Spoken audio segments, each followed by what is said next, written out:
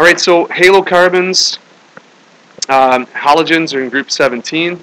Any organic compound that contains a halogen substituent is a halocarbon. More specifically, if a halogen replaces a hydrogen when attached to carbon, that is called an alkyl halide. So we'll use both of these terms when we're talking about halogens on organic molecules. This is an example of a alkyl halide. The difference between alkyl and aryl halides are we have group 17 halogen elements bonded to a benzene ring. That makes it an aryl halide. So here's a diagram over here for an aryl halide. Fluorine onto a benzene ring. What we want to do is we want to talk about naming halocarbons. We talked a little bit about this yesterday, and you know a little bit about this already, so that's good. For alkyl halides, okay, so not attached to benzene rings, the big thing is the prefix indicates which halogen is present. So if we have fluoro or chloro or bromo or iodo, all right, we replace the ene, so chlorine would be chloro, okay? So you change the ending of the halogen name from ene to o, so it would be like chloro would be the first part of a compound with chlorine on it. If more than one kind of halogen is present in the same molecule, the atoms are listed alphabetically. So if you have chlorine and fluorine attached to the same carbon chain, then you would name chlorine first because it comes alphabetically first. The chain also must be numbered in a way that gives the lowest position number to the substituent that comes first in the alphabet. So the chain, the carbon, let's say we're talking about a carbon chain, it has to be numbered with the lowest number for the first element that is. If you have, let's say you have, 3 carbons here, and I've got chlorine on the first carbon. What this point right here is saying is that you can't say that this is 3 chloro. You can't say 3, but you have to say 1.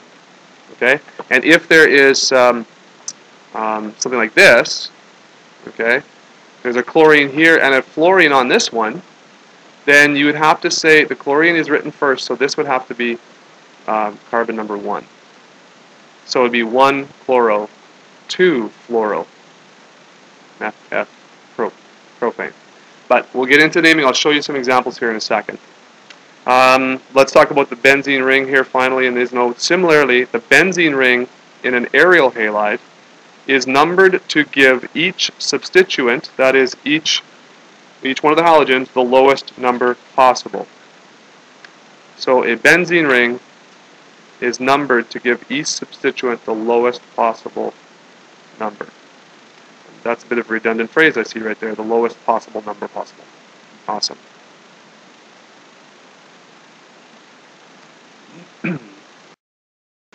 So if we move to the next page, we have some examples that I want to walk through with you. So A, right here, this is a benzene ring, right? And this is a chlorine that's attached to one of the carbons on the benzene ring. And so this would be chlor, that's for the chlorine. O, remember, chloro, not chlorine. And then benzene, we just say chlorobenzene. There's no numbers because there's only one chlorine, and it's just attached to one of the carbons, so it doesn't matter. We don't have to number the carbons. There's just one substituent there. Okay, if we look over to B, okay, there's actually 2 here, so I'm going to just draw a line right there. There's actually 2 compounds there. So in the first one, we have a carbon chain, 1, 2, right? Methane, ethane. So this is ethane, single bond ethane. And we have a halogen attached to one of the carbons. The name for this is fluoroethane. So again, the pieces are fluor for fluorine. We always have a little O in there because that's the common, that's how you name these halogen compounds. And then eth Right here is the 1, 2 carbons. Ane is this single bond. Right? So that's the pieces there. Now, we have no numbers here for this one either. We don't need numbers. Why? Because if the fluorine was attached to this carbon, it still would be the same molecule. It would just be flipped around, right? So it's not actually a different isomer. Questions on that one? Okay. All right, so if we move to this one, now this one has a chain of 3 carbons in a row. So that's where the prop comes from. All single bonds, so that's where the ane comes from. And we see that we have a fluorine here and a fluorine here. So we would have to describe this molecule, and we would have to say which carbons the fluorines are on.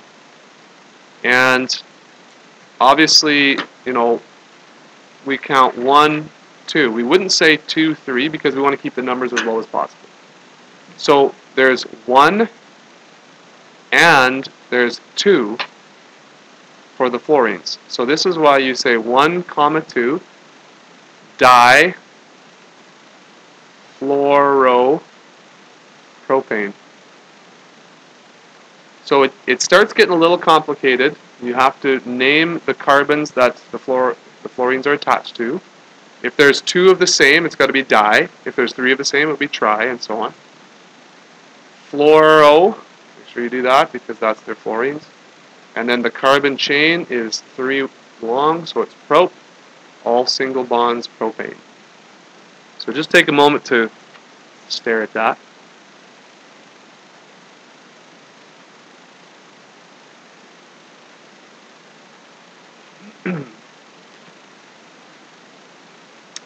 In example C here, okay, you see we have a bromine, we have a fluorine, we have a chlorine, right? And so you have to name them in alphabetical order, right? So which one comes first? The bromine has to come first.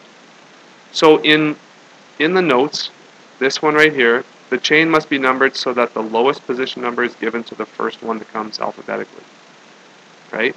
So that's what they mean here. This has to be carbon 1 because the bromine is on it. So it's 1 bromo. Remember, it's the O there, so you attach the O there, 1 bromo. Then which one do you name next? Well, you got to name the chlorine next because remember, it's alphabetical. And that would be on carbon 3 then. So 1 bromo, 3 chloro. Then you have to name the other one, so 2 fluoro. There are 4 carbons in total, only single bonds, butane.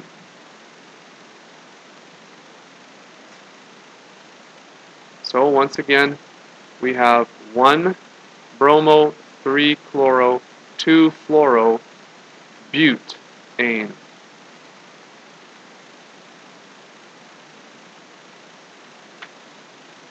Okay, a couple more examples here.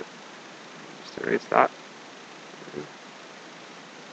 A couple more examples in D here. So D, this is a benzene ring. So remember, it's just attached at one spot, so it's fluorobenzene. That's pretty easy.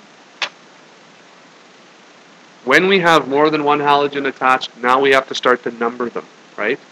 So we know that there are 6 carbons in a benzene ring. The bromine gets listed first because it's alphabetical, it comes first. So this is going to be the 1 carbon. So you say 1 dash bromo. And after you name the number of the carbon, you put a dash and then what's there. So 1 bromo, and then doesn't matter which way you count, if you go up or you go down, 2, 3. Okay? And if you do that way, you got to go 4, 5, 6. See that? So we have iodines on number 3 and number 5. So 3, 5, because they're the same. Di, because there's 2 of the same. Iodo, and of course it's benzene. So the naming, there's a lot of pieces to the naming here, okay? And it'll take some some practice, and I'll give you, some practice on this, questions from the notebook and stuff like that. But you need to study these rules, and that's the rules for the halocarbons and the aryl halides.